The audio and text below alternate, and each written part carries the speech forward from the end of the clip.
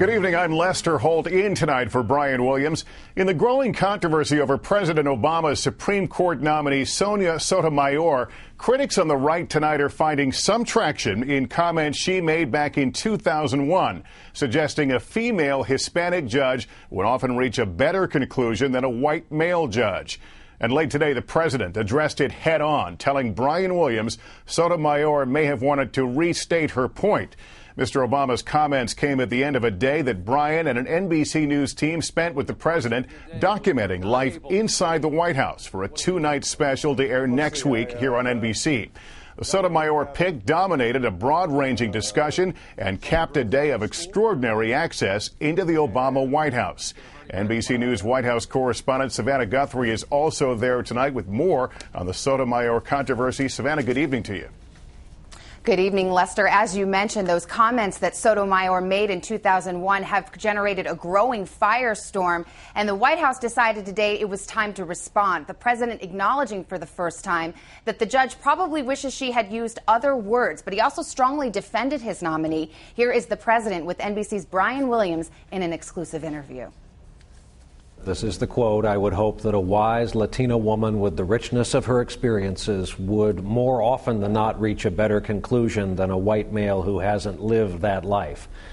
It's your judgment, perhaps having talked to the judge, that, as we say, that's one of those she'd rather have back if she had it to redo? I'm sure she would have restated it, but if you look in the entire sweep of the essay that she wrote, what's clear is that she was simply saying that her life experiences will give her information about the struggles and hardships that people are going through that will make her a good judge. And she was pointing out in that same essay that it was 9 white males who passed down Brown versus Board of Education, which is partly responsible for me sitting here. So that's hardly the kind of statement that would indicate that she subscribes to identity politics. In fact, what she really subscribes to is the exact opposite, which is the sense that all of us have life experiences and struggles, and part of the job of a justice on the Supreme Court, or any judge, is to be able to stand in somebody else's shoes, to be able to understand the nature of the case and how it has an impact on people's ordinary day-to-day lives. And so her, as a Latina woman, part of her job is going to be to listen to the farmer in Iowa, and if he's upset about a farm regulation, and be able to understand how hard it is to farm and what that means, and to be able to incorporate that into her decision making. It means that she has an understanding of what a corporate CEO might be thinking, and she has those experiences as well, having worked as a corporate litigator.